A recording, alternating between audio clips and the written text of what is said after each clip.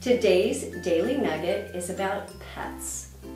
We all love pets, our furry creatures, our furry friends. I have 3 personally, and one was a recent rescue over at Pal's Inn here in Fountain Hills, which is a great establishment off of Saguaro.